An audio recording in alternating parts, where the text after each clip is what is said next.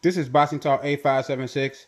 I want to talk about the fight that's going on tomorrow, the middleweight uh, championship fight that's going on between David Lemieux and Triple G Gennady Golovkin. This fight will be an excellent, action fight. Both guys have power. David Lemieux has 31 knockouts. He has an 80% KO ratio. Golovkin has 30 knockouts with a 91% KO ratio. Both of these guys are kind of mirror images of each other physically. David Lemieux is like 5'9".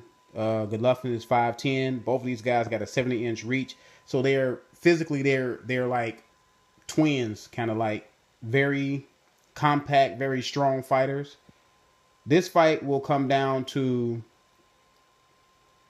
who can push the other one back and make the other one fight off the back foot.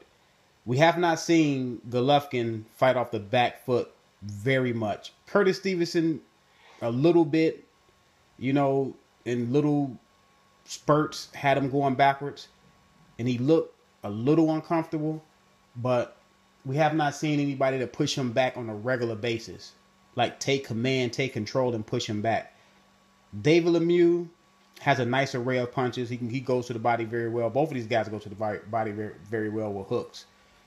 This will come down. I think this will just come down to Golovkin just being a better fighter overall. Golovkin, in my opinion, can box better. He's a better technical boxer than David Lemieux. Not taking anything away from David Lemieux. David Lemieux is a pretty good fighter in his own right, but Golovkin has a really good Olympic pedigree, amateur pedigree. So I think that will play a part in this fight. This is a unified title fight. David Lemieux is the IBF champion. Golovkin is the WBA champion. Cotto is a WBC Ring Magazine champion. Cotto beat, Martinez.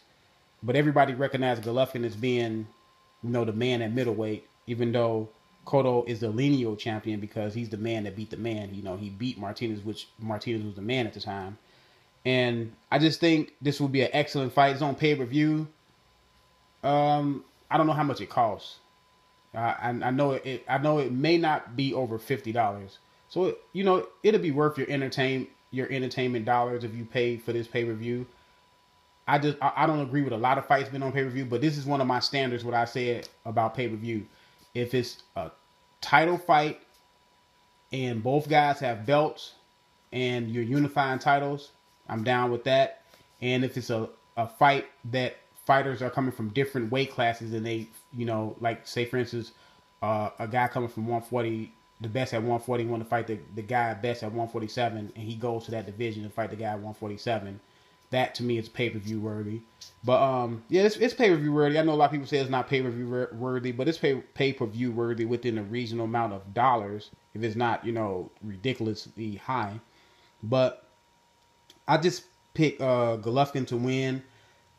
Their knockout percentages say that this is not going the distance. I see this fight going, I'm going to say 8 rounds. 8 rounds or less. If it goes 12, that means that David Lemieux was able to push Golovkin back and was able to make Golovkin fight off the back foot, which makes Golovkin reduces his power somewhat, and that David Lemieux is a little bit better than what I thought he was. But I know that the middleweight division is kind of heating up. You got Andy Lee, he's the WBO champion. Daniel Jacobs and Peter Quillen are about to fight.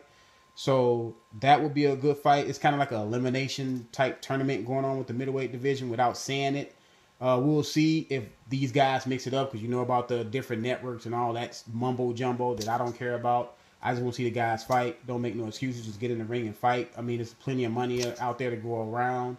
Y'all can all make good money. Let's just fight for legacy and fight for titles, fight for recognition. Y'all let me know who y'all got winning this fight between David Lemieux and Triple G. This is Boxing Talk 8576. I'm out.